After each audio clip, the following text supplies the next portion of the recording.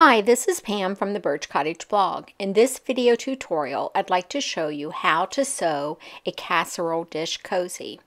The supplies that you will need are some cotton fabric, cotton batting or Insulbright, thread, some pins or wonder clips, scissors, a rotary cutter and cutting mat, and of course, you will need your sewing machine. To make this cozy, you will need about a half a yard of fabric. The first thing you'll want to do is to download the pattern from the Birch Cottage blog. If you're making the 9x13 casserole dish, you will attach pieces A1, A2, and B. For the 8.5 by 8.5 casserole dish, you'll attach pieces A1 and A2. Once you have your pattern pieces cut out and taped together, you're ready to lay down your pattern, and whether you pin it in place or you use pattern weights, and then you will cut out your fabric. You will cut out 2 pieces of cotton fabric for your cozy. I used contrasting fabric on one side, so I did one piece of this larger print with the dragonflies, and then I did another print that just had the flowers on it. And then I cut out 2 pieces of my cotton batting. You can also use Insulbright in this project if you want. I have used both. I just prefer the cotton fabric. So again, use your rotary cutter or your scissors, whatever you're comfortable with, to cut out your pattern. Again, you're going to cut out 2 pieces of cotton fabric for your casserole cozy. And here I'm cutting out the pattern for the 9x13 casserole dish.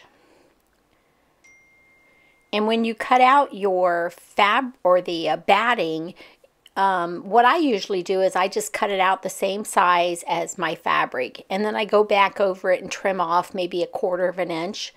That helps to reduce the bulk in your seams. So here I gave up using my rotary cutter and just decided to trim out these curves with my scissors. And you can tell I've just got one piece of fabric there. So my fabric, when you print it out, it will show you a fold on the actual pattern itself, and you can certainly do that, or you can cut out 2 pieces of every piece of the pattern and then tape them together as I have done here and make one large pattern, whatever you prefer to do. So there's one side of my fabric, and then I have the other side, like I said, which I did with contrasting fabric. But you could certainly use the same fabric on either side, on both sides if you want.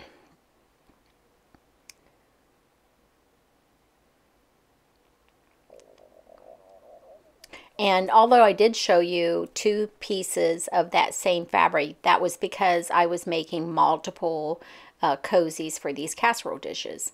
And now I'm going to cut out my batting.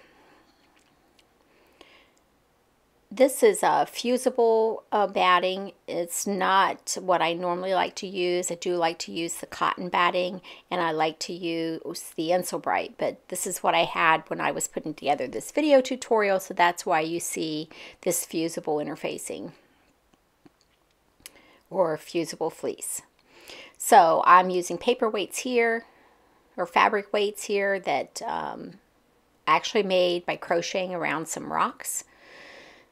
And anyways, I'm cutting out the batting for the casserole dish cozy. And you will need 2 pieces of the batting. One for the top, one for the bottom. And the same thing for your fabric. 2 pieces of fabric, 2 pieces of batting. So now I have my batting all cut out. And again, I have 2 pieces. So the next thing I'm going to do, since I'm using fusible fleece, is I'm going to take my fabric over to my ironing board, and I'm going to iron the wrong side of the fabric first. Then I will lay the fusible interfacing on top of the fabric, on top of the wrong side of the fabric. I'll use a cloth over all of that and give it a good pressing. If you're not using fusible fleece, you can just pin your batting to your fabric. Then the next thing that we're going to do is we're going to do these top stitching diagonally from corner to corner, and then the other corner to corner, and then straight down the middle to kind of quilt these pieces of fabric to the batting. So I'm going to increase my stitch to 3.5. And starting at one corner, I'm going to stitch straight across to the other corner. If you want to, you can take a ruler and a fabric pen and mark where you need to stitch. But I just kind of eyeballed it, and again, I'm using a long top stitch, 3.5, and I'm going from one corner to the other corner. And I did that so that it forms an X. And then after I stitch diagonally across the fabric, I'm going to find the center of it lengthwise, and I'm going to stitch straight down the middle of that fabric. Again, just doing a top stitch straight down the middle.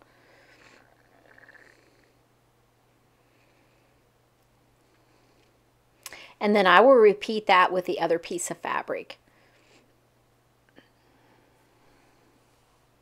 And there you can see my stitches. It's kind of an X with a stitch straight down the middle. Okay, and like I said, you will repeat that for the second piece of fabric. And now what I'm going to do is sew the darts or the corners of each of the cozies. So where the V's are, you will line up right sides together and simply stitch 1/4 of an inch seam allowance to close those corners or to make those darts. And you'll do that, you'll have 4 of them in each of the cozy fabric pieces. Again, right sides together, 1/4 inch. Be sure to back stitch the beginning and the ending of your stitches to secure your stitches, and you're going to do that 8 times. And then once you have all your corner darts stitched, you're going to pin or clip your fabric pieces together, right sides together. Just line up all the edges, line up your corner seams, and just clip those in place. And then when you start stitching, you're going to stitch on one of the long sides, and you'll leave about a 3-inch opening for turning. So start somewhere, an inch or 2 away from the middle of the long side, and then stitch a 1/4 of an inch seam allowance all the way around until you get back, and then be sure to leave a 3-inch opening. As I begin stitching, I'm going to back stitch to secure my stitches, and I'm going to do that 1/4 of an inch all the way around my stitches, all the way around. Once I have that done, I will turn those fabric pieces right side out. I'm going to press them real good, and then I'm going to top stitch, which is what you see I'm doing here, really close to the edge, about 1/8 of an inch from the edge of the fabric. I'm just top stitching all the way around. And this will close that opening where you turn the pieces, and it will give it a nice finished look. Now, the next thing that I did is I quilted all of the pieces together. If you take the long ends and you fold them and then you press it, and then you take the short ends and you fold them in and you press them, it creates kind of a wall for your casserole dish. And I use that pressing as a guideline to do my stitching. So I stitch from corner to corner, from that corner down the long side to the next corner, all the way around the casserole dish, stitching all of the layers together right along that fold line that I created when I pressed my fabric. If you have questions about that, just leave them in the comments below. I did not get a picture of that or video of that, so I apologize. But essentially, you just want to stitch all those layers together all the way around the inside perimeter of the casserole dish cozy. And once you have that done, your cozy is ready to be used. It is reversible, it's machine washable, And the handles are nice and long so that they fold up over the sides of the handle and can be used as a pot holder. So it has a built-in pot holder with these casserole dish cozies. Thank you for watching this video. If you found it helpful, be sure to like it below. And be sure to visit me over on the Birch Cottage blog and subscribe to my newsletter. Thanks so much.